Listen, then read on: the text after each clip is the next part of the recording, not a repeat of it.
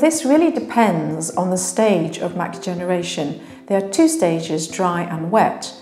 In the very early stages of dry AMD, you may not notice anything at all, but you may be finding it difficult to read close up. It's particularly small print, and you will go and see your optician. When you see your optician will tell you have dry AMD, and this may cause you some alarm. However, do not be too concerned, as you have not any symptoms at this point and may not for many years.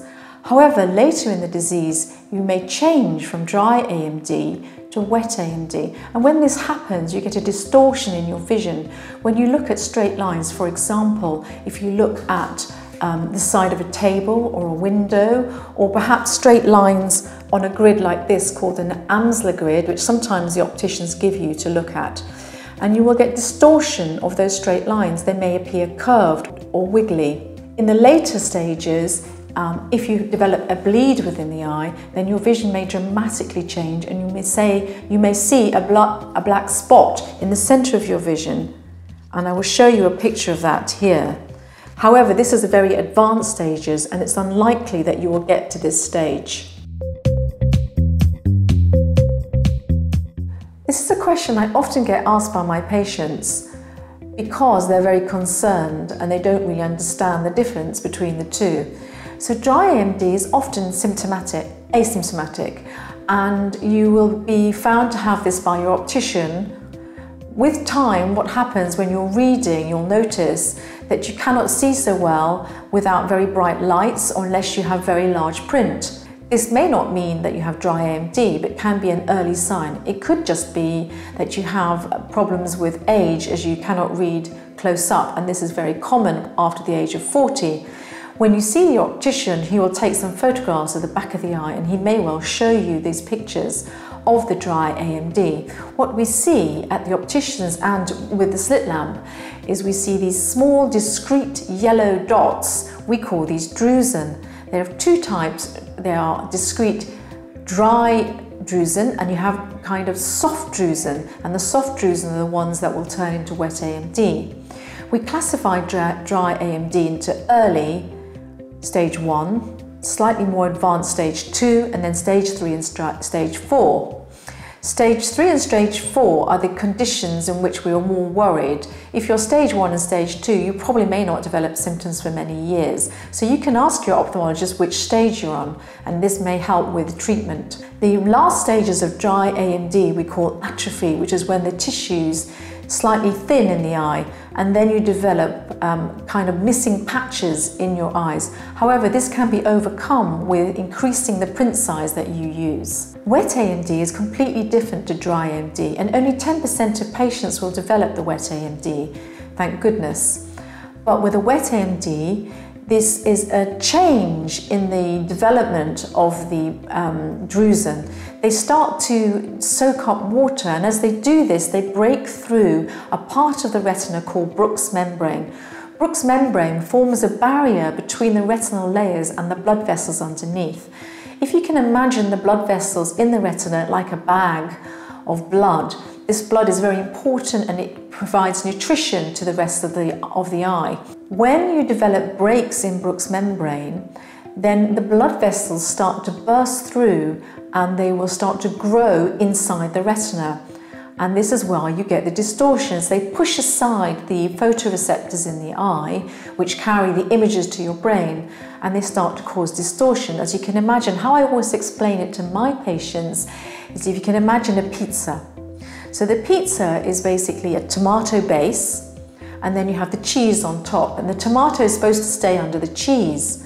But what happens is the cheese starts to stretch and the tomato comes up and goes on top of the retina and causes the black splodges and the distortion. So what we need to do is to stop that tomato sauce coming up onto your retina, and we do have treatments for that. So with a wet AMD, it's completely different to dry, and you may realize that the change has happened because you get the distortion. The major risk factor for macular degeneration, age-related, is probably family history. So if you have a family history, some family member, and that would be your mother, your grandmother, your father, or even a brother or sister, That would be the major risk factor, and we're looking at those genes for that for this condition at the moment, although there's many genes. The next risk factor, which is very important, which can be modified, is smoking. So we know this from the studies carried out in the United States called the AREDS trial, AREDS, that smoking is a major risk factor. So if you smoke, it's a very good idea to stop, and you can also tell your family members, your children, to stop smoking, as this will lead to wet macular degeneration. Obviously, stopping smoking is not easy. The other risk factors are probably dietary. How do we know this? Well, we've looked at studies coming from Japan, Denmark and Italy, and particularly in Japan there was no evidence of wet AMD until quite recently in the last 25 years, probably because of their diet, because they have a very varied diet and they were not eating processed foods. Again, there's a very interesting study in Italy that shows in areas which are using mainly organic farming and no access to processed foods, the incidence of wet AMD was unheard of until the last 20 years. Major studies in Denmark with nurses have shown if you increase your fruit and vegetables and do not eat processed foods, again, your risk of AMD is greatly reduced, which is why we often give dietary advice to our patients. Well, it depends, of course, on the form of AMD. There's dry and wet. The dry AMD, many doctors will say to you there's no treatment, but that's not entirely true. We do give dietary advice and we advise you to stop smoking, and you can get some help from your GP with stopping smoking. This is obviously important because you have two eyes and one eye may not be affected. So although you may think to yourself, one eye has been affected, what's the point? There is a point to stopping smoking. With the dietary advice, you can either take supplements, which we will give you specific advice on which supplements to take. And you've got to be very careful if you smoke which supplement you take, as it can be an increased risk of other diseases if you take those supplements and you've been a smoker. There is fantastic treatments for wet AMD. These have been in use since 2004. The injections that we are given sound very frightening, but in actual fact, once you have your first injection, you're usually relieved, as it's nowhere near as bad as you think it will be, and really does last just for a few seconds. We treat the patients with a series of injections. Unfortunately, it's not just one injection. You usually have one injection a month for 3 months, and then you'll have a further 6 to 7 injections, and then after that we start every 2 months, and then we start increasing the interval between the injections until we get to an interval of about 3 months. Many of my patients have had over 30 to 40 injections and are still doing extremely well, and they have lost their anxiety they have regarding the treatment. So when you come for the treatment, what will happen is you will be consented for the treatment and told the risks. The risks for the injection are extremely small. There are 1 in 1,000 nationally for an infection, and 1 in 3,000 for any other cause such as retinal detachment.